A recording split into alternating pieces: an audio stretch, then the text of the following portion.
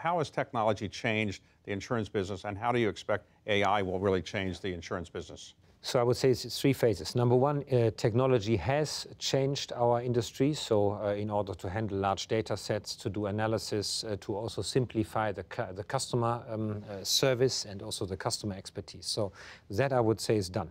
We now have AI coming in, where I said earlier, making sure that we use the unstructured data that we have, and a lot of our data is unstructured, is really beneficiary to really understand risk more. And then I think there is a third element. I mentioned earlier the topic around prevention. This is very much happening today through digital services. Example, when we look at how to analyze the risk of a property relative to climate risk.